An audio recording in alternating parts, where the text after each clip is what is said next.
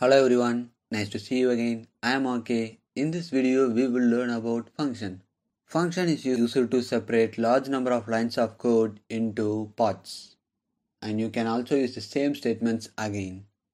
Let's write simple function program. The data type to create function is def. And you need to write the function name and use the parenthesis. Def denotes this is the function and this is the name of the function. Let's write some statements. Print rock print coder. Let's run it. Here the program is executed, but we doesn't get any value because we doesn't call the function. We just describe the function, but we doesn't use it anywhere. To call it, we need to use the function name. Let's run it again. Here it prints the statements that within the function. Let's use some different statements. X equals 3 and y equals 5. We need to print the value of x plus y. Let's run it again. Here it displays the value of h. Here the variables that we used are called local variables.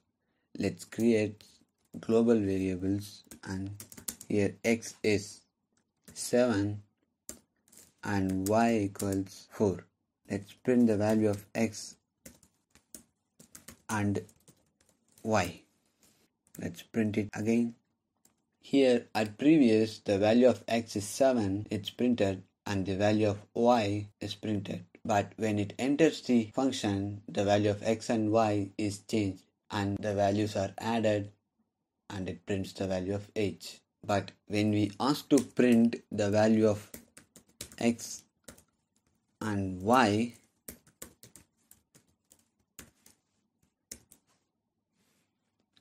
it prints the previous value, that the value belongs to the global variables. These are the local variables that only change within the function, but the global variables are not changed.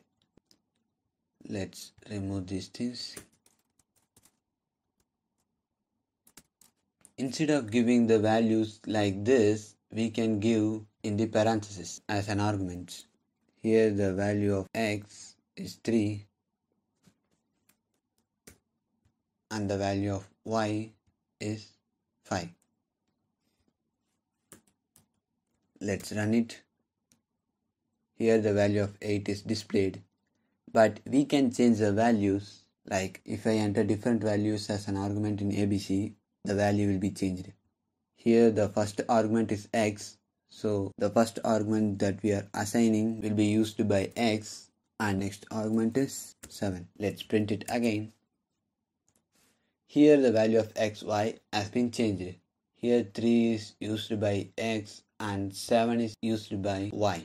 If we don't need to use the values here, you can remove it. It displays the same output that chosen from here. Not only this, you can use a function within a function. Like, let's remove this. Here I am using def function abc and argument as x, and a new function called xyz and the parameter as y. Let's print the value of x and print the value of y.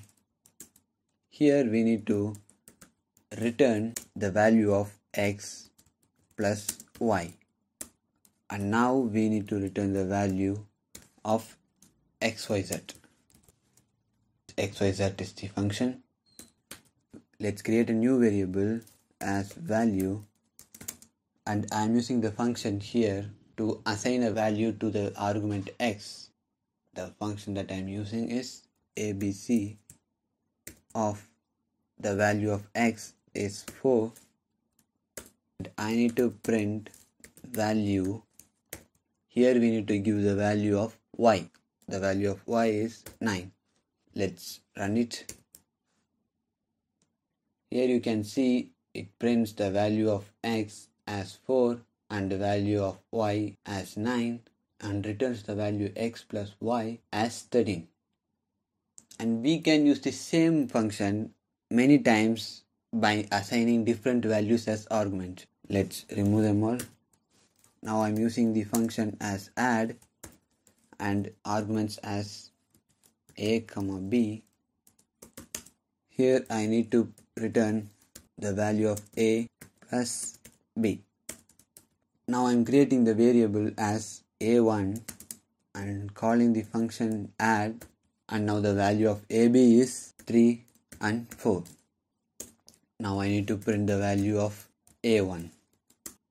Next one, a2 equals add, and the another value is 7 comma 1, and print the value of a2. Let's run it. Here it prints different values.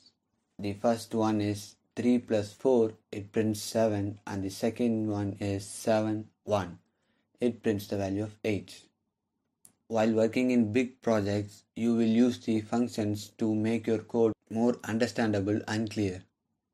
So this is the main thing that you need to learn about functions, and if you have any doubts, comment down below, I will clear it. So that's it guys, thanks for watching, see you in the next video, bye.